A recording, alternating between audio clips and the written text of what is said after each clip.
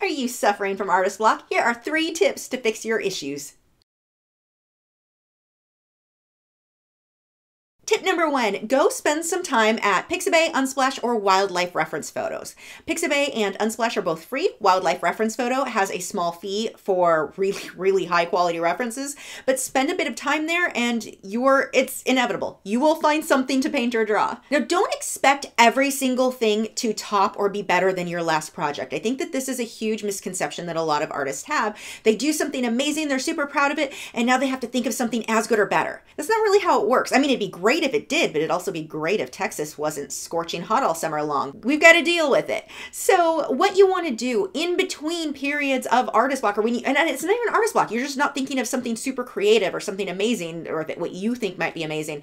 Work on something else in the meantime. Go open your refrigerator and pick something and draw it. You may be thinking, but I don't want to draw a ketchup bottle. That's boring. Okay, draw an octopus holding a ketchup bottle. I don't know. Pick something, anything, just grab anything and start drawing. Any practice is better than no practice while you sit around being indecisive. My second tip is to give yourself a time limit on when you actually start your project.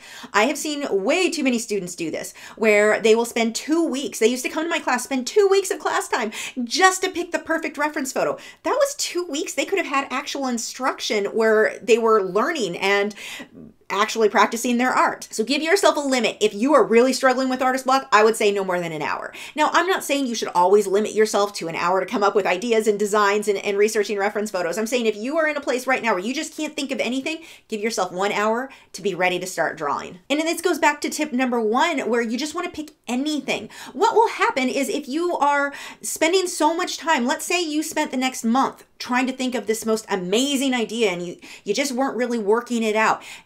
In that month time, how many other paintings, quick sketches, drawings, anything could you have gotten done? In which case, all of those little things, even a ketchup bottle, would have improved your technical skill. So you were still benefiting. If you're just sitting around on the couch or reading books or whatever it is that you like to do, and you're not actually working with your art, you're just wishing that a magical muse pops up, because that's not how that works, by the way.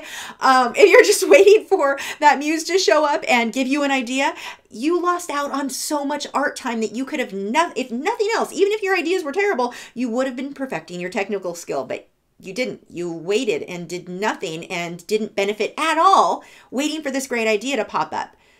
Ketchup bottle's not looking so bad now, is it? Now, tip number 3 really deals with preventing artist block from ever popping up again. Give yourself a deadline for a certain amount of projects you want to complete, whether it be a month, a week. It depends on how much time you have and how long it takes you to complete something. So be realistic. Your time frame or your goals for that time may not be the same as mine. But for me, I need to get a new painting or drawing every single week so I have something for YouTube and Patreon.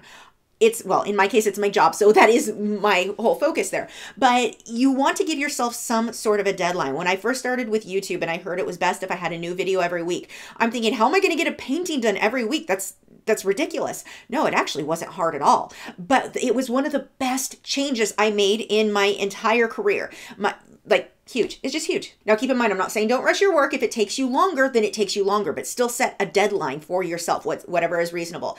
But because I had that deadline, I went from producing maybe 1 painting a month, 1 painting every other month, to 1 a week. I have hundreds and hundreds of paintings and drawings I have completed, which means improving my own skill just because I gave myself a deadline.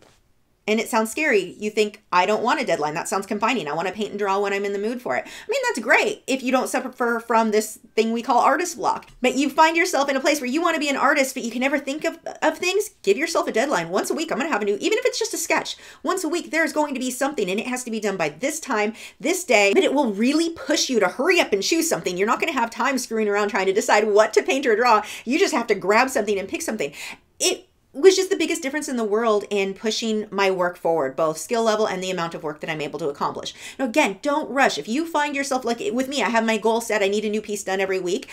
If I am working on a project, like I'm trying to think the graphite, the girl in graphite I did recently, that took me 3 weeks. So I broke it up into, okay, week 1, this is my goal because I know reasonably I can get that done in 1 week. So I don't want to rush work. I'm not encouraging you to rush your work. I'm encouraging you to set goals for the work. So in this case, I needed more time.